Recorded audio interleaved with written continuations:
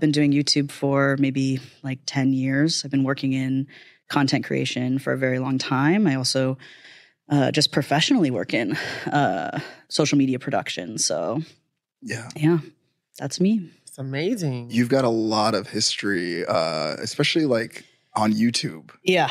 So where did you get started with YouTube? What made you say upload the first video? I was a big fan of YouTubers back in maybe 2010 to 2014, those early golden age of YouTube where people like Tyler Oakley, I love Tyler. People, I was really,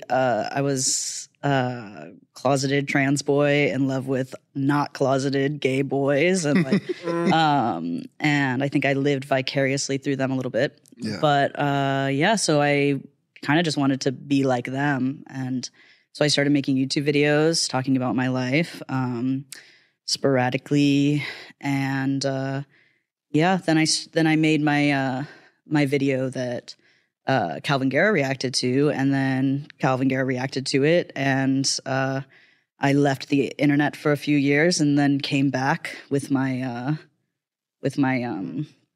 video about him, and things kind of just progressed from there, and so for context, who was this Calvin person? Yeah, because I'm an old head, and I'm like, who the hell is Calvin Guerra? Calvin Guerra is kind of like the trans mask Blair White, if you will, or was. Like, he doesn't make. We need to go there. Okay. He doesn't make content anymore, but basically he made a lot of reaction content. He's a trans guy that just, fed into the trans medicalist narrative, anti-non-binary, anti-cringe culture, kind of reactionary YouTuber. And I was the exact opposite. I was making, non-binary videos before it was cool, when it was cringy and when it was, I had my pink hair and Pioneer. I was... no, you were really a pioneer. I look back at a legend. Stuff. Yeah. Yeah, thank you so much. No, seriously, there was a lot of people that I think were afraid to express themselves in the way that you did, especially early in the transition. Yeah. And you caught a lot of flack for that. Yeah, I think that I didn't really know what I was doing at the time. I think that I was just, like I said, a fan of YouTubers. So I was making YouTube videos about my experience. I was big inspired by Ash Hardell and Milo Stewart. Oh, Ash. I remember Ash. Ash Hardell's great. Love them so much. They're just now getting back into making YouTube videos again. And I'm really excited to see where they go with all of that. So I was inspired by queer content creators like that. And I didn't have a big following. I had a following from Tumblr, actually. Tumblr. We missed Wait, I thought you were Gen Z. What, Tumblr? I think Did you Tumblr, get like the last cusp I'm of a it? Gen Zillennial, Oh, okay. like I'm on the cusp of Gen Z. Yeah. So you're like 94, 95? Yeah. 98. 98? Oh, yeah, you are. Yeah. So, I was on Tumblr. I made videos about being queer and non-binary and genderqueer. I came out as gender fluid on the internet, and that brought me to an episode of MTV's True Life. Wow. Yeah. You didn't find this out in your research? No, I did. I'm just, I have to be wow for the audience too. You know what I mean? Like, yes. Oh, wow. I know. Yeah. So I guess too, I can also owe some of my following and some of my history to True Life. I'm genderqueer. That was a very interesting experience. I was 17 years old. When How MTV was that? Like he's like house. a pioneer for non-binary folks. That's why I wanted him on. Yeah. Yeah, but at the age of 17, though, like, what does that pressure look like? How was that experience for you? Especially back then. I didn't really, I didn't really know what I was doing. I kind of just, took opportunities when they came to me, and I just loved like being myself in that way. Like I loved the idea of being non-binary. I loved like gender fuckery. I didn't know that word at the time. It's okay. You can cuss. I like cussing here. But I did some. Because that's what we do here.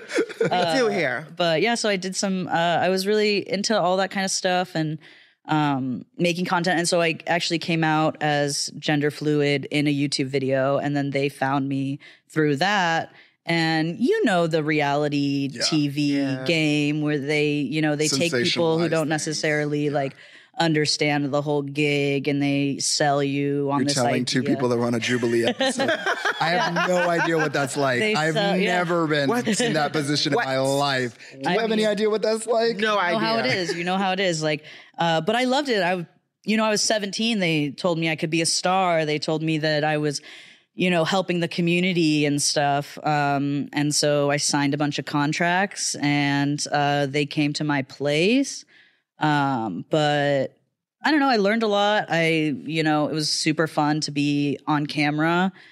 But yeah, it really did kind of push me into the spotlight at a pretty early, age, and at an early time in my identity as well. Right. Yeah. Like I had not fully, like I am not the person that I was when I was 17, and so looking back on it is a little cringy to me. Also, like anybody that looks back at 17, I look back at my 17-year-old self, I'm like, bro.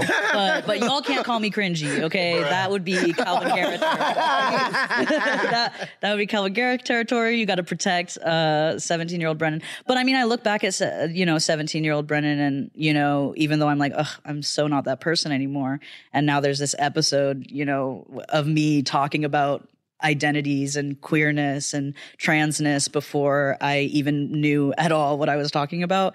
But I also love that version of me. I love past me. Like, I think that they were so fucking cool and so brave, and like just really put it all out on the table for whoever wanted to see. And I was doing it, to talk about my community and my identity. And I was really well positioned. Like I was very privileged. My parents were supportive. I was okay. So I was able to talk about it and be open about it in ways that a lot of people can't.